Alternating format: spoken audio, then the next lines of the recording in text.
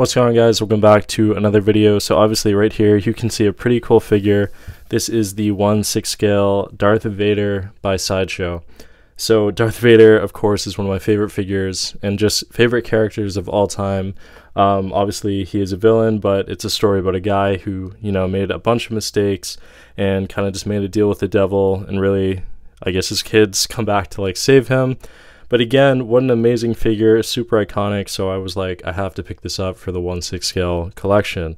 So this is done by Sideshow, and there's obviously many companies that do it. Normally Hot Toys is kind of most well known for these figures, but I thought this one is a great pickup, especially for the price, and I think Sideshow did a great job. So we're going to get into this and kind of talk about the entire figure. And yeah, so here we go. On the head right here, it does have great mobility. Now obviously you can't take the headpiece off to see a face sculpt. That is something that I do wish Sideshow did have, but nothing super drastic. I do think that would have just made the figure that much better. But again, it's the iconic Darth Vader mask. There really isn't any problem with it at all. So again, I think if I just had one little thing to like nitpick, it would just be that. It is not die cast at all. It is like a plastic material, super shiny just all around, but looks really great. So going down to kind of the shoulder part as well as the chest, we do have that kind of plastic material with the silver and black right here.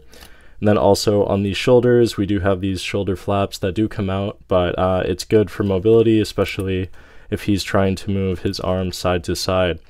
On the front of kind of the torso, like stomach area, we do have Darth Vader's iconic light up kind of breathing machine, as well as the two other side ones. You can just imagine that whenever I look at this figure. So really cool that Sideshow added these light up LEDs, which there is a switch in the back, which I will get to. Going down to kind of the pelvis area right here. So we do have this kind of synthetic, I wouldn't even say like it kind of just feels like a foam kind of material, but really cool. Like it a lot, and I think it just suits the figure really well. Moving down to the leg area, so this is a very interesting material that is very authentic to the movie.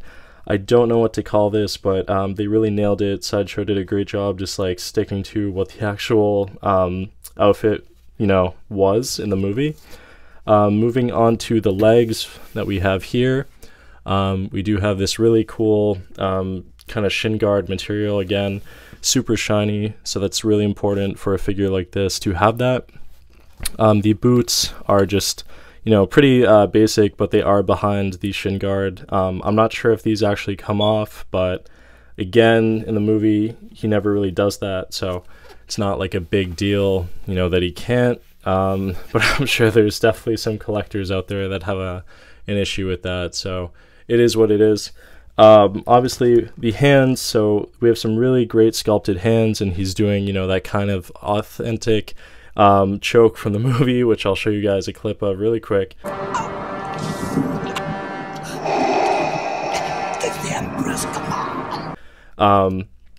But again, it's super cool. I just love, the positioning of it. You can't move the fingers, but it is really awesome. So we're gonna now move on to the back of the figure. We have this extremely large cape that is right here. Like, this thing is literally massive. It's huge. But again, I really love it. I do think it's awesome that you get like that much material in the figure. So I don't have a Batman figure, but this is what like it makes me think of, is Batman's cape. So moving on, once we flip it over, we do have the top of that kind of chest plate right there, obviously with the shoulder pad, same material that goes out in the back. And then we do have the battery like box to turn on the LEDs, as well as two wires right there. So it's great because you're not going to be seeing this if you have the cape on. So really cool. I guess if you did want to take the cape off, you would see it, but not really a big issue for me. In the future, maybe I'll do like a stop motion with this figure, but for now, it's not something I'm really thinking about.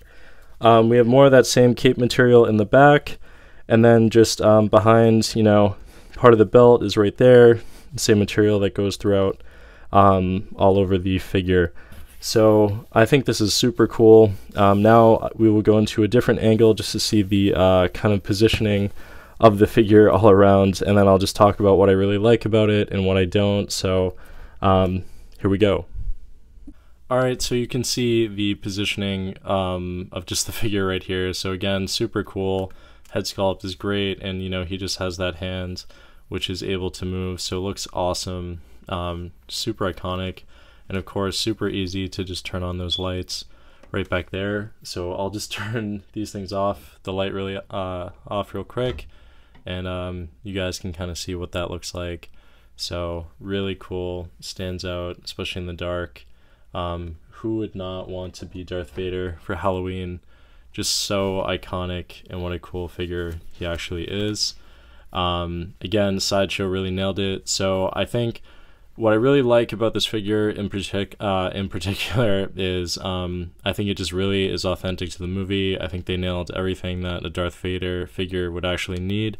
The cape is great, the whole outfit is great, the LEDs are the bulbs in here, and of course the head sculpt, and just this material I think is just awesome, and especially the hand sculpts I think are amazing. So again, I think Sideshow did a really great job of that. Now there's a few things that I would say that I do think could have been better, and you know, I'm not sure if Sideshow ever has plans of making another Darth Vader, but one issue of course is just I do think it would have been really cool to be able to like take this off and just see a head sculpt underneath.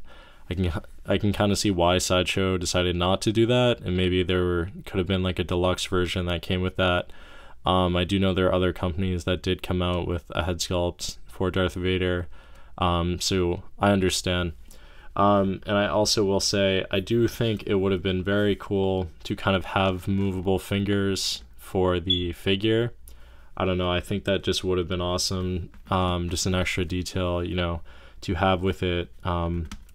And yeah, those are pretty much just my critiques. Again, if you are into Star Wars, if you're into Darth Vader, this is a really great figure to have in your collection. And you know, obviously if you're someone who's like into taking photos, this is a really cool figure to do that with, especially during the night. It looks really cool with the whole like light bulb kind of situation. So again, let me know what you guys think in the comments down below. Is this a figure that you would want to pick up or not? And if you think there's a better Darth Vader figure in the 1/6 scale community, let me know. Again, thank you guys so much for watching. I really appreciate it, and may the Force be with you.